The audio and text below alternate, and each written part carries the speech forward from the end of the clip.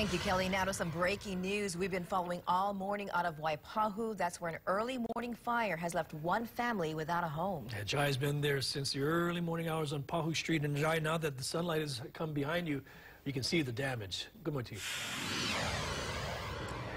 Yeah, you get a chance to sort of see the damage, and it's extensive to the house. But the good news is the 4 folks who were home at the time were able to make it out without major injury. And one of those who did make it out is Joel Casipe. Joel, first off, thank you for talking with us. Joel, if you don't mind, it was about 2 o'clock this morning. What happened? What did you hear? What did you see? Obviously, it must have been quite chaotic. Pretty much just woke up to the smell of smoke, came out, looked for the source, found it. Just everyone in the house reacted properly. Thank God that we all know our fire safety. Yeah. If not for that, I think we would have been greedy and trying to take everything out. We just abandoned everything.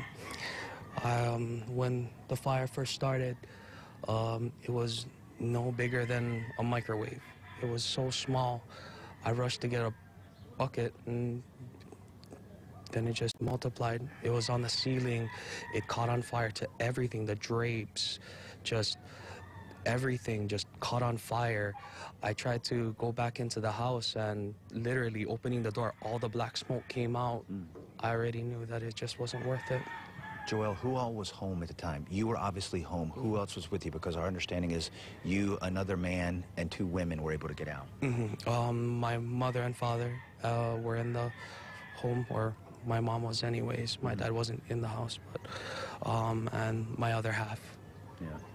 Joel, thank you very much. We appreciate that. I know it's been very difficult, and very difficult for him in the last half hour, because the fire inspector here on scene, there had been a family cat that was unaccounted for. The fire inspector, unfortunately, giving the news to Joel and the family that they had found the cat inside the house. So the cat was killed by the fire.